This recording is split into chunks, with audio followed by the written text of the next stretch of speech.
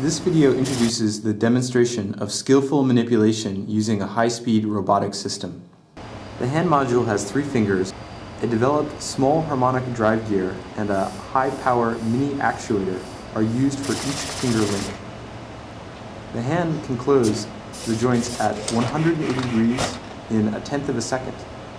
The vision system consists of 128 by 128 photodetectors and an all-pixel parallel processing array. Using the vision chip enables various image features to be computed within 1 millisecond.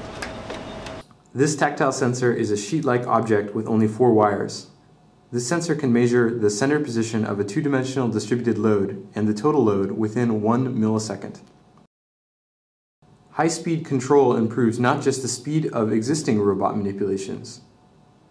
Pursuing the upper limit in terms of speed for mechanical systems, we developed appropriate new control methods for high-speed manipulation. This is dribbling. High-speed active control enables the maintaining of a periodically stable motion. We call it dynamic holding.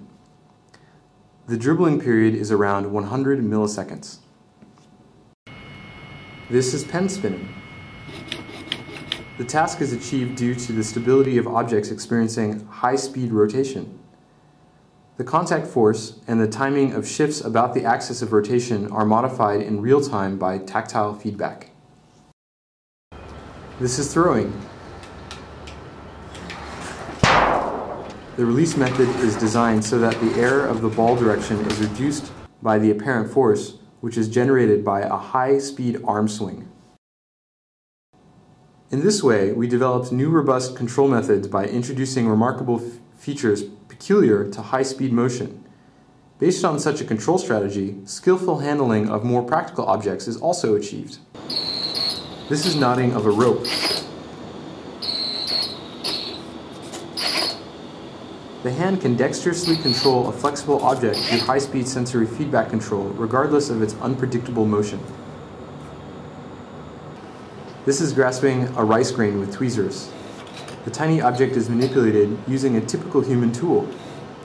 High-speed visual servoing enables the modification of force between finger and the tool. This is dynamic regrasping of a cell phone.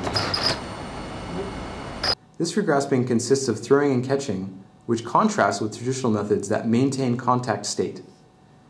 These videos show that high-speed sensor-motor fusion has great potential to produce new control strategy and new robotic skills.